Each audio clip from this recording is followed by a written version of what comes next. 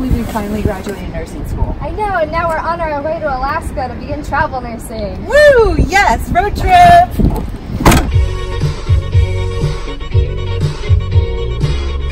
Oh wait, Gia, there's something I forgot to tell you. What?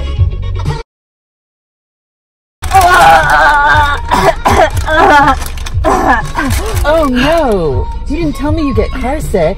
If only there was some sort of medicine you could take for that. Is motion sickness spoiling your car ride? Do you feel like there's nothing you can do? Well, you're in luck. Scopolamine can make your road trip that much better. Scopolamine can be used preoperatively to produce amnesia, for Parkinsonian symptoms, and for generalized nausea and vomiting. And for also, you guessed it, motion sickness.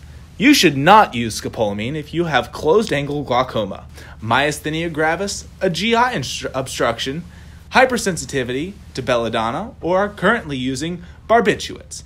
Alert your doctor if you develop hallucinations or paranoia, as this could be a rare but serious side effect.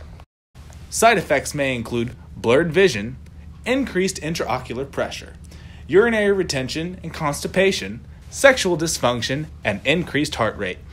Do not drive while on this medication until you know how it will affect you. This medication may also decrease the amount you sweat. Take care in hot weather to avoid heat stroke. When used for motion sickness, this medication is administered as a transdermal patch. Make sure you're familiar how to properly apply it.